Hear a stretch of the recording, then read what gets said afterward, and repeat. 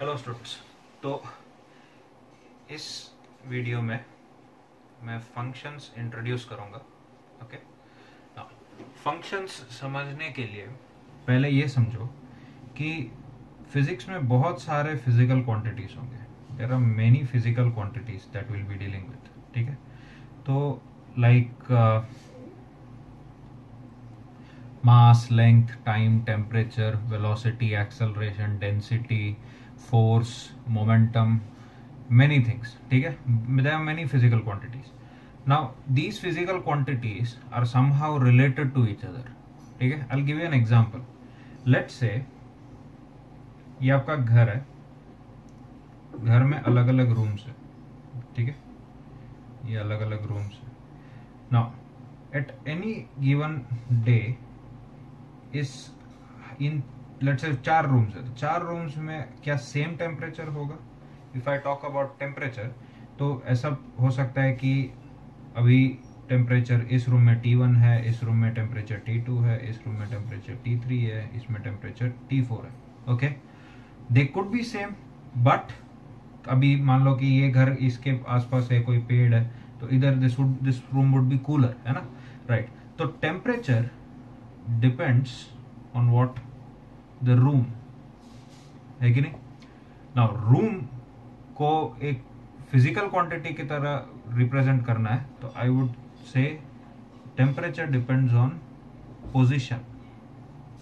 Okay, now similarly एक room, अगर मैं पोजीशन फिक्स कर देता, मान लो ये रूम के बारे में देखता हूँ, इस रूम में सुबह कुछ और टेम्परेचर होगा, शाम को कुछ और टेम्परेचर होगा। इसका मतलब temperature also depends on what? Time, है कि नहीं? सो in short I could say temperature depends on position and time. समझ गए ना? तो एक किसी जगह पे पोजीशन और टाइम पे डिपेंड करता है। ठीक है, अगर आप ज्योग्राफिकल स्केल में देखो, तो मैं अगर ये बोलूं कि इंडिया में टेम्परेचर क्या है, तो इंडिया में टेम्परेचर क्या है is an absurd question. You should specify कि इंडिया में कहाँ।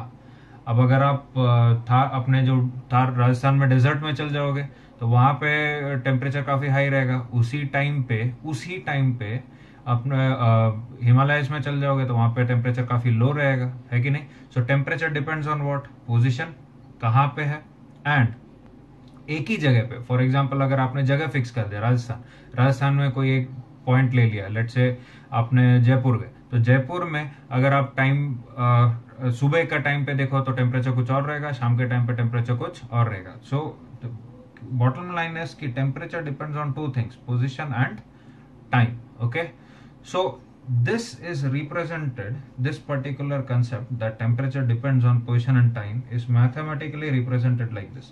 T is a function of position and time. R is position, okay, and small t क्या है? Time, and capital T क्या है? Temperature. ठीक है, what do we say? Temperature is a function of position and time. तो this is basically functions. We study how in how many different ways can one physical quantity depend on other physical quantities. Now इसमें भी 2 तरह के physical quantities देख सकते हैं, एक है पोजीशन टाइम, एक टाइप हो गया, और एक टेम्परेचर हो गया। नाउ इनमें से कौन किस पे डिपेंड कर रहा है? Temperature is dependent on position and time, not the other way around. Time temperature पे डिपेंड नहीं करता है, पोजीशन टेम्परेचर पे डिपेंड नहीं कर रहा, बट टेम्परेचर पोजीशन और टाइम पे डिपेंड कर रहा है। सो temperature here is called a dependent variable, dependent variable या डिपेंडेंट फिजिकल क्वांटिटी बोल सकते हैं। तो ये पोजीशन एंड टाइम क्या हो जाएगा? Independent variable.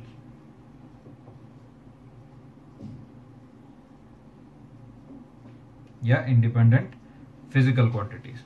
ठीक है, अब मैंने ये आइडिया दे दिया कि टेम्परेचर, पोजीशन और टाइम पे कैसे डिपेंड कर सकता है। अब ये अगर मैं थर्मोडायनेमिक्स पढ़ रहा हूं, तो I will be using temperature.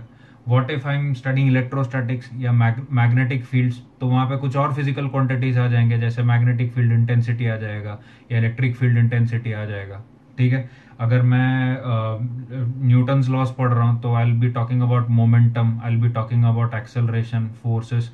तो वो बहुत सारे फिजिकल क्वांटिटीज है जो एक दूसरे पे डिपेंड कर सकता है। ठीक है, if I am talking about motion तो position of a particle would depend on time. ठीक है, सो there are many things that are possible, अलग अलग फिजिकल क्वांटिटीज एक दूसरे के साथ रिलेट हो सकते हैं। तो we are going to study that those relation, जो जनरल रिलेशंस जो है उसको इस कंसेप्ट में पढ़ेंगे फंक्शंस में। ठीक है, तो now let me define two quantities. Okay, generalise कर रहा हूं मैं इनको।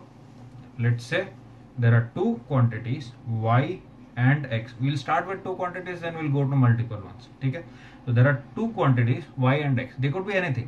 This could be temperature, this could be time, this could be position, anything. Okay, so y and x.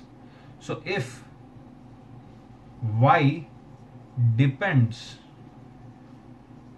on x, then we say y is a function of x. all right, तो y x पे depend कर रहा है, y depends on x, तो x क्या हो गया, independent variable, and y क्या हो गया, डिपेंडेंट वेरिएबल। ठीक है, तो y क्या है, डिपेंडेंट वेरिएबल, एंड x क्या है, इंडिपेंडेंट वेरिएबल।